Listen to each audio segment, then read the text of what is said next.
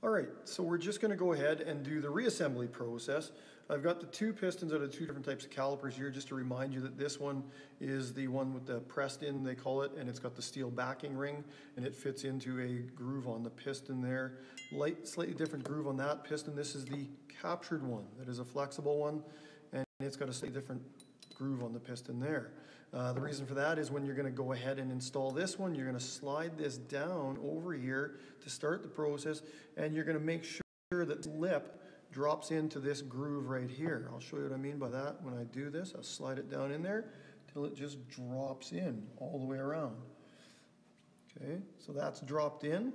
We would then pull this boot back, again this pressed in one back like that, then roll it down on itself, and at that point we'd be ready to install that piston into the pressed in style caliper.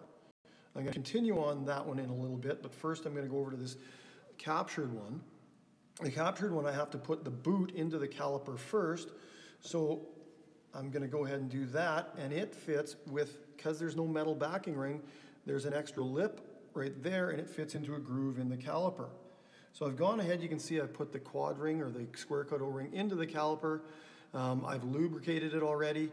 Again, guys, please be careful whenever you're putting an O-ring in any case. Make sure there's no twists or rolls in it. Make sure it's in the groove properly. And again, we clean the groove to make sure that it's okay. So now I'm going to drop this particular one. I might have to turn this around just this, get this into the groove properly. And again, it's really imperative that you do get it all the way in there. I just have to turn it around to do this.